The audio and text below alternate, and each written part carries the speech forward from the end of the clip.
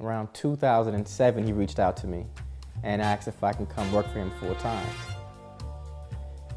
And of course, you know, I was excited and I did.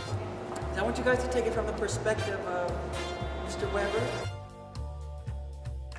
Yeah, I just remember that I photographed him when I was first starting out for Interview magazine. And his whole family, I photographed all him and all his brothers. This is the second time we were together. He first took me when I was 12 years. That was a long reunion? Okay, wow. Michael was so cool. Michael was really the coolest man in the world. I think so. He was actually teasing all of us. You know you have it on your nose? Look in the mirror. Well, I found out about the first photo shoot with Bruce Weber from my agent. It was like, who's gonna call me next? Daffy Duck? Oh, that's great. Camera, please.